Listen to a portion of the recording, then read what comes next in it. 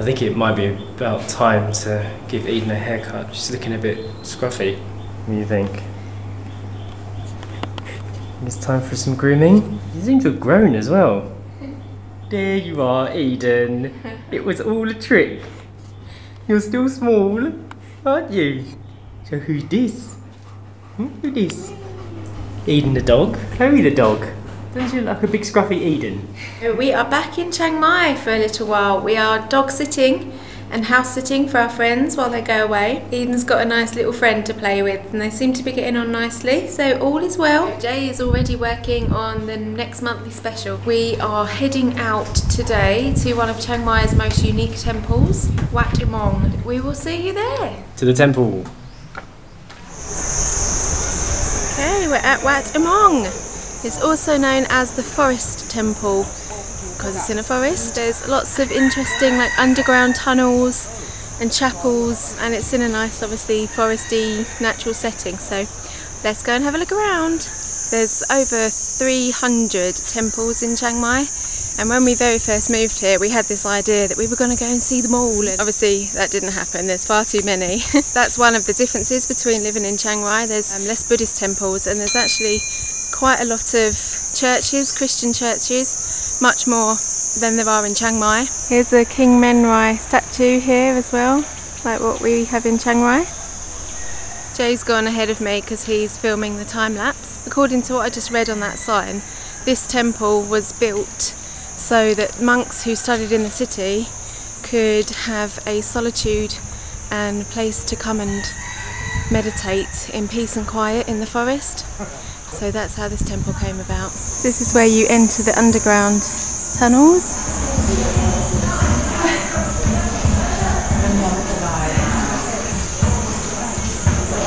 So it's quite a cool little temple to come and explore. There's all these tunnels and with little alcoves and Buddha shrines. This section of the tunnel actually feels quite low. It's not often that I feel tall. This is one situation.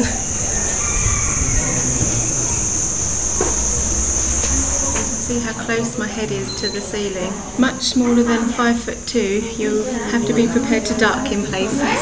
So at the end of the tunnel, you come out on the other side to the forest. The end of the underground tunnels, and up these steps we have the stupa.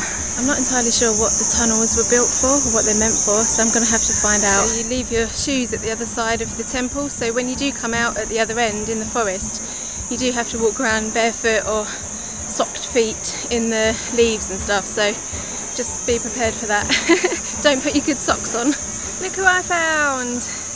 It's Jamal! Yeah, back together. There's a lot of noise going on, lots of like banging drums, and there's lots and lots of people here today. So I'm not sure if it's a special day, no. So I don't really know what's going on here. We're going to have to find out. It's not ideal for me because there's loads of people in the tunnels and I'm trying to do a hyperlapse in the tunnels and I'm blocking everyone's way. I just read in a couple of signs to find out why the tunnels are here, but it doesn't say anything. It just says they built a tunnel, so I guess there's no reason, they just fancied a tunnel. Better go and find my partner for life. Haven't seen him for a while.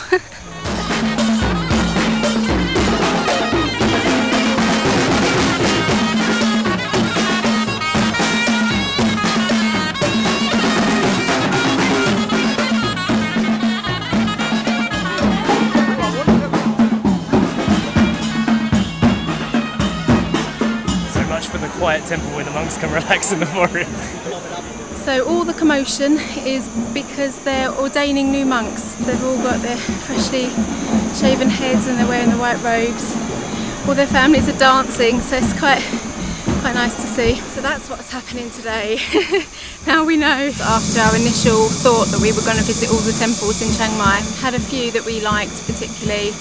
We did see quite a good amount. Yeah, trying to get through all 300 plus is a bit of an ambitious task, but if you're feeling up for it, it's something to take up quite a bit of time if you come to Chiang Mai. Also it's nice when they're different from each other, and you do find a lot of the temples, they're all very samey, so once you've seen one in a certain style then you've kind of seen them all, so that's how I feel about it anyway. Whew, it's heating up now. I've got a scarf on, So I need to get this off now, so I think we're almost done at the temple and we can head on somewhere else. I think we're going to go and get some lunch now, so woohoo!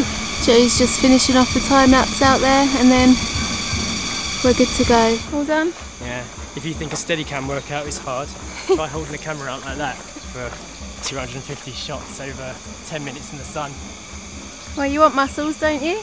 Hey, Wat Imong finished. It's not even midday yet, but it's super hot already, so we're going to go and get a nice cold drink somewhere now. The difference between driving in Chiang Rai and driving in Chiang Mai is it's a lot busier. There's a lot more people on the streets, and the moat road that surrounds the city, you have to be very aware that someone's not like cutting in on your left and on your right all the time. I think that the driving around in the city is more difficult in Chiang Mai, definitely. You've got to be more aware of motorbikes and traffic. Another big difference between Chiang Rai and Chiang Mai is that Chiang Mai has a huge expat community. Much bigger than Chiang Rai that we know of anyway. Chiang Mai is the place to go if you definitely want to be integrated fully in an expat community. Yeah, if you want a big social scene and you're really into expat community, then Chiang Mai is definitely better than Chiang Rai. Yeah. Food! So we've just come to one of our cafes that we used to come to quite a bit when we lived here. Dindi Cafe. The mud hut or the mud. It's nice, they do good food, vegetarian and really nice smoothies. I like the sound of that.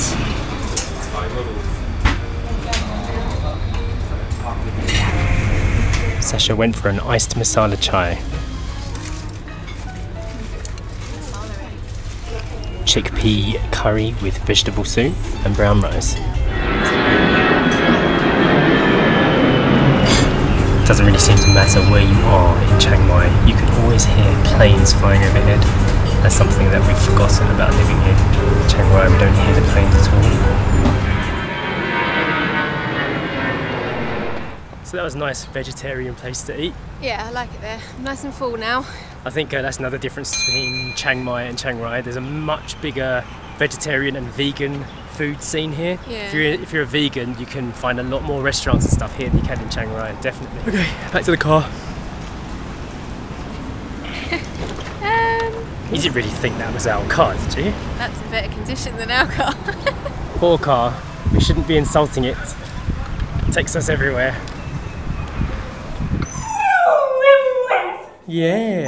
Oh, monster number 2. Yeah, you got your little puppy. Nice. Good girl. Good girl. It's a new morning in Chiang Mai. We are about to go out and film a time lapse of the moat road on our car like this for my episode of the month. Then we'll go get some coffee in one of our favourite specialist coffee shops. So I'll see you there. Bonk. So we are at Asama Cafe. She is a really good barista. She makes great coffees, which is what we're excited about because Mae Hong Song had poo coffee. So come with us.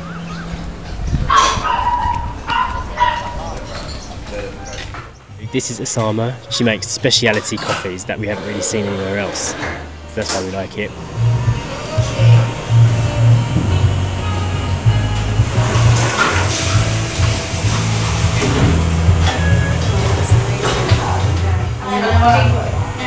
That was most definitely the best coffee I've had for weeks. Absolutely amazing. Sasha's gravity was something we've never tried before. Amazing. Thanks, Asama. There was one thing we can definitely say that we miss about Chiang Mai is the high-end grocery store Rimping. It's only in Chiang Mai and it is brilliant. Another little difference we've noticed is that the groceries seem to be a tiny bit cheaper in Chiang Mai, like by a few baht. Not that much. Everything seems to be a bit cheaper. I think it's because of the distance that the stuff has to travel, maybe. Now we're going to go and watch Chappie at the cinema. Another massive difference between Chiang Rai and Chiang Mai is the cinemas. The amount of cinemas we have here is quadruple, and they're so much better as well. You've got IMAX, 4D cinemas, and there's 4 of them too, so we're going to take advantage of that while we're here. How many tuk-tuks there are?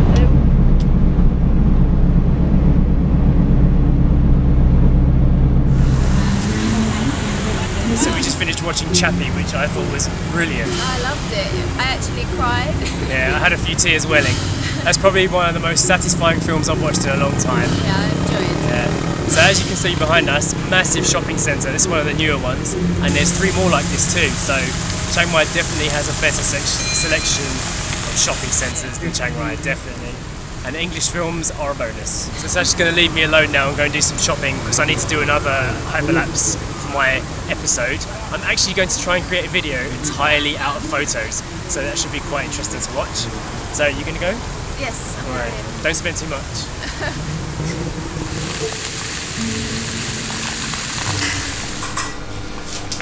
You know it's food time, don't you? Good girl.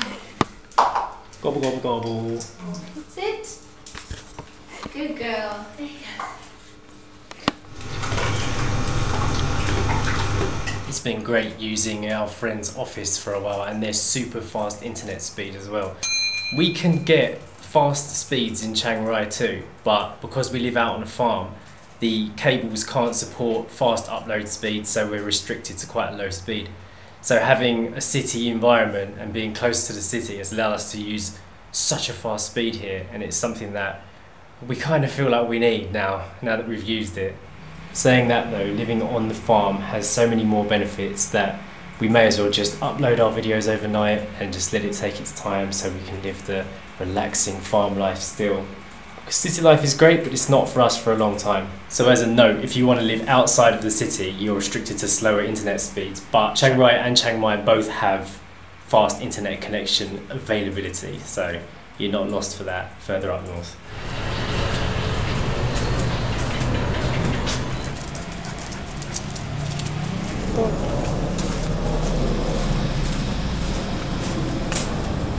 It has been quite nice being back in Chiang Mai. I have to admit, this house, our friend's house, is in a brilliant location. It's literally, if we were to choose a house here in Chiang Mai, this is the location we would choose for city life. But that's it is city life, very urban. Now that we've been living in Chiang Rai for a while, in the farm and surrounded by nature, even Chiang Mai feels too busy for us now. We are liking it, but I don't think we could live in the city again permanently after experiencing farm life, to be honest. But one thing we have noticed is, like, where we live in Chiang Rai, you look out every window, there's like mountain or scenery or banana fields or nature and a farm walk, and being in a city, obviously you've got no choice, you have to be surrounded by other houses and stuff, which can feel a bit claustrophobic.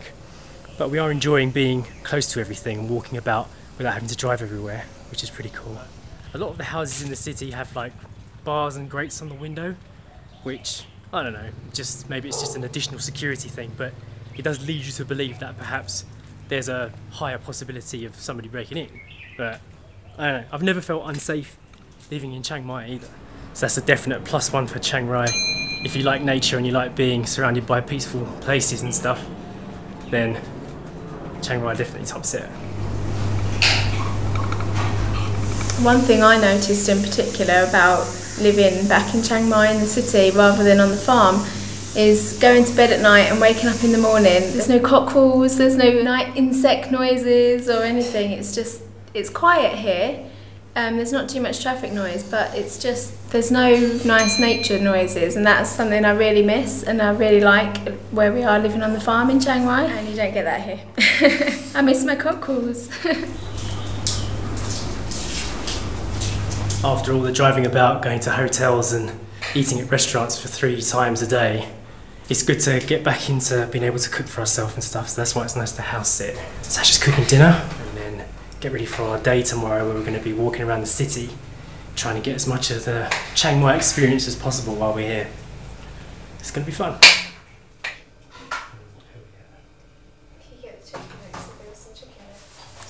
So there we have it. That is our Chiang Mai versus Chiang Rai comparison video.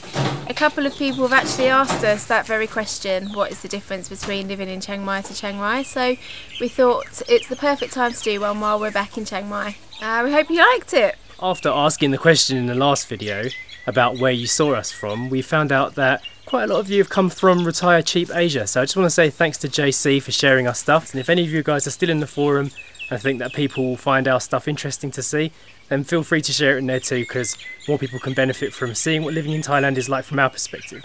So thanks JC, and thanks all you guys for sharing our stuff. It makes a big difference. And don't forget to thumbs up and leave us a comment, and we will see you next time. Bye!